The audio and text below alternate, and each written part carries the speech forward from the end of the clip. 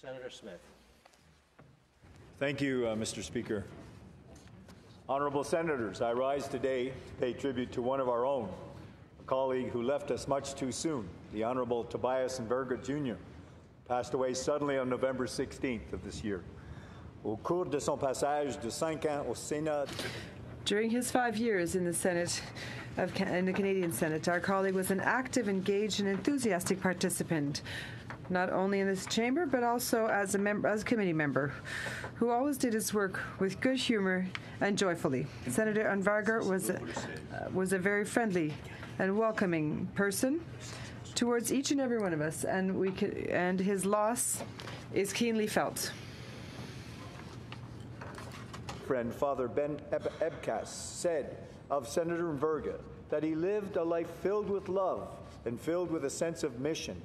A very kind, caring, down-to-earth person, saying Filipinos are eternally grateful that Senator Enverga did his best to fill the world with love.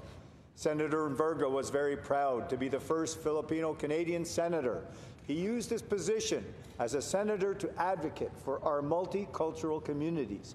As a Filipino immigrant, Senator Enverga cherished the opportunity that he was given to make a better life for himself and his family in Canada. With that in mind, he worked tirelessly to ensure the same opportunity was afforded to many deserving immigrants who now also call Canada their home. He also used his time as a senator to draw attention to some of the most overlooked people in our society, including caregivers and people with disabilities.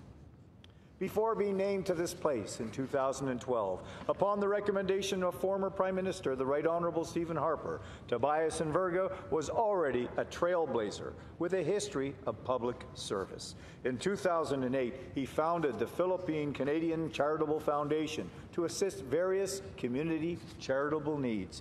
In 2010, he became the first Filipino-Canadian elected to public office in the City of Toronto as a trustee of the Toronto Catholic District School Board. He was also the very first visible minority to be elected to this board. For all these reasons and more, the Filipino Canadians all over our country love Senator Jun, as they affectionately called him, but he was especially loved by those in the Greater Toronto area, where he made his home. Our thoughts today are with Senator Enverga's family, especially his wife Rosemary, and their 3 daughters, Ristel, Rochelle, and Risa, who will miss him more than I could ever adequately express. Tobias and Rosemary were truly a team, devoted to one another. It is my hope that their deep Christian faith will sustain his family in the days ahead.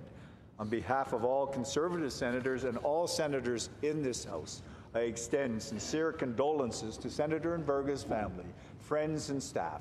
I want them to know that we feel their loss too and will miss him greatly. Thank you.